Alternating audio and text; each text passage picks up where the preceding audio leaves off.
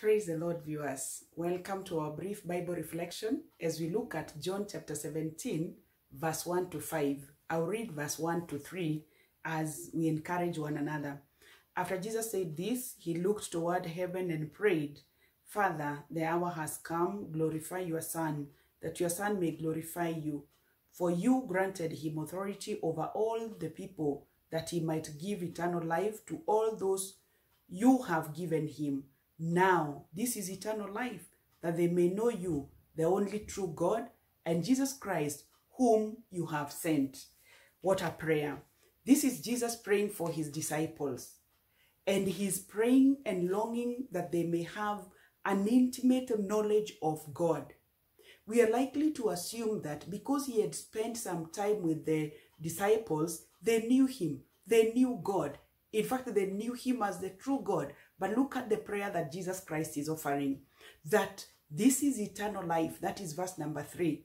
This is eternal life, that they may know you, the only true God, and Jesus Christ, your Son, the one you have sent.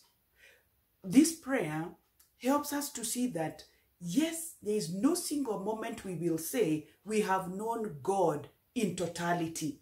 It is a daily desire, a daily commitment to desire to know God and to learn of his will. The second thing we are learning is that Jesus is praying that they may know him as the only true God. In the world we are in the life that we are in, we are likely to be, introduced to things that look like they mean everything in our lives. But Jesus wants us to know that it is only the true God who means everything in us, because he's our creator, he's our God, he's our sustainer, that we may know him as the only true God. Anything else presented to you, it is not true. That is not God. We are only supposed to know God as the only true God. And number 3, Jesus prays that they may also get to know Jesus Christ, whom you have sent. That is in verse number 3. He is our Savior. Jesus has come that he may give us eternal life. And he's praying that we may know him, he who was sent here on earth to come and redeem us from the pit of death, that we may know him. And it is a good question to ask ourselves, brothers and sisters. Do we know God? Do we desire to know God? Do we endeavor to know God in our daily endeavors, in our daily engagements? Do we desire to know him? This is a call to an intimate relationship with God, to a personal commitment to God, to a personal dedication to God, that you may get to know him as God, as the true God and the only true God in your life. And as Jesus prays this, it is a clear reminder to us that we are called to connect with him, he who was sent here on earth, he who brings and who gives eternal life. And no wonder he starts with that phrase, that this is eternal life, that they may know you. This is eternal life, that they may know you. It is a good reminder, my brother, my sister, that Jesus desires that you know God.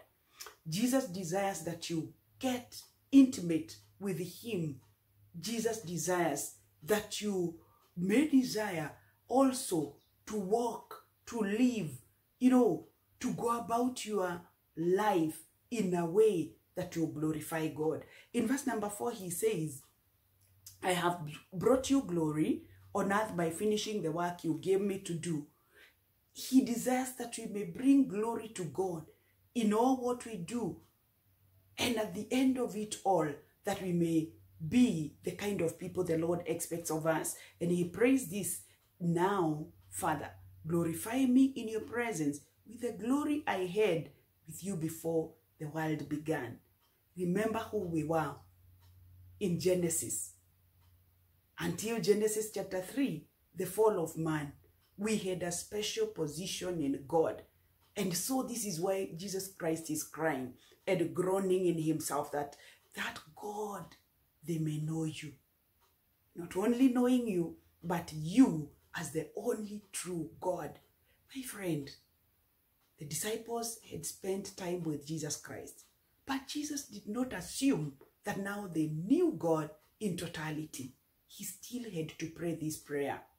Let us not get into that comfort zone, assuming that now we know God, assuming that now we know it all. No, we still don't know. We need to desire on a daily basis to grow from one level to the other, that at the end of our journey here on earth, we may finish well, that God may be glorified in our lives, and that we may receive eternal life. Do you know God? That you may know him. In the name of the Father, Son, and the Holy Spirit. Amen.